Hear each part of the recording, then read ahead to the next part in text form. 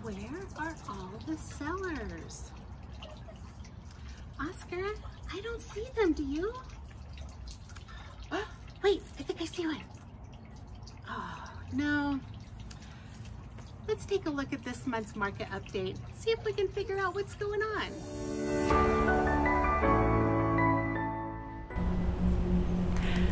Hi friends, welcome back to my channel. I'm Denise Gehrke, a real estate agent here in Vancouver, Washington. And don't forget to click on the subscribe button and hit that little bell so you get a reminder every Tuesday when I post a new video. Now, I want you to stick with me for a minute while I go over some of the numbers. I know, boring. But after we get through that, then we will get to the good stuff on how it affects you. So for September of 2020, we only had 893 homes on the market. And honestly, I have never seen numbers that low. But wait, it gets worse. So 33 of those homes had contingencies, and I'll explain that in a different video. But that brings us down to 860 homes on the market. But wait, out of those, 156 of those were new construction homes that were in the process of being built, but they weren't ready to be occupied yet. And then of the rest of those, 154 were just kind of in the planning stages, and they weren't even, the construction hadn't even started yet. So if you've been following along with me and doing the math, that gives us 550 homes that were for sale and ready to be occupied for the month of September. And that's only a 2-week supply of homes. So basically, if no more homes came on the market, we would be out of homes in just 2 weeks. What does this mean for you? Well, if you're a seller, that's great news. That means now is the time to go on the market.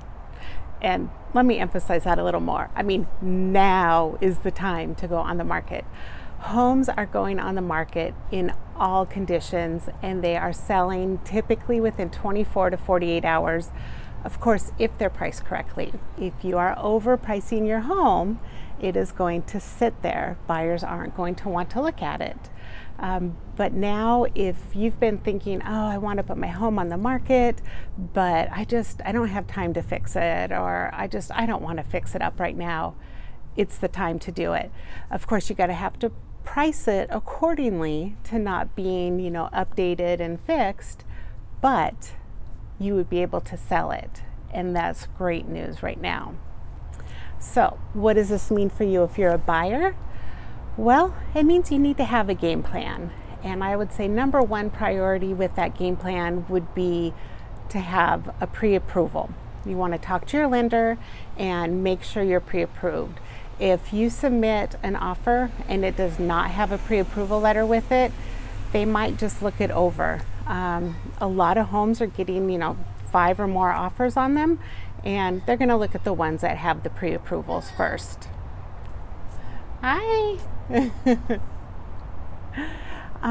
Then you also want to make sure that you've done a little research. Do the sellers need a few days of rent back so that they can move and get into their new house? Do they want to keep their refrigerator and their washer and dryer? If they do, don't ask for those things. So it's just really important to know what the seller is looking for, and you can just make that best offer. So of course, money does speak, but it doesn't mean that the top money offer is going to make. It doesn't mean the top money offer is going to be the winning bid. They're going to be looking for people who are willing to work with them. So sometimes they'll take a lower offer if they have somebody who's more flexible.